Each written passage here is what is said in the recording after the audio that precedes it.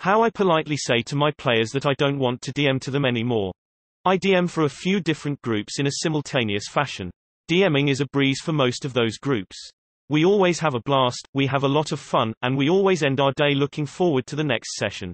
For one group in specific, however, the situation is quite different.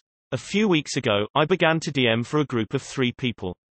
I don't know them very well in any manner. We met over a board game, RPG meeting on my town, and set up to play Pathfinder 1e. I'm usually pretty chill about most themes. I can run social adventures, combat fests, investigative dramas, romance stories, you name it. Most of the themes are fine by me, and I'm usually happy to adapt to whatever my players want to play. Now, note that I said most. This group is trying to push content in the game in a manner that is making me really uncomfortable. While I usually don't mind to let any content show up in the game if everyone is okay with it, this subject is especially sensitive for me and the group insists in tackling it even after I said I wasn't having fun with the topic at hand. I decided to leave the game. However, ending a face-to-face game like this is somewhat new to me. I was never put in the position where I am the person that doesn't fit in the group, and I'm having serious issues trying to express myself regarding my wishes to leave the group. So, I asked the titular question. How I politely say to my players that I don't want to DM to them anymore.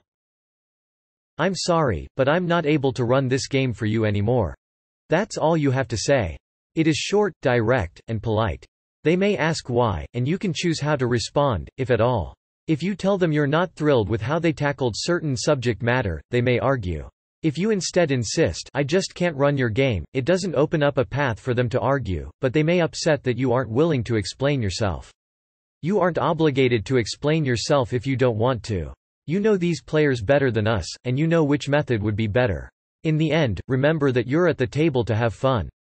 You are not obligated to play this game with people who do not respect your sensitivities, upset you, and who make you not have fun.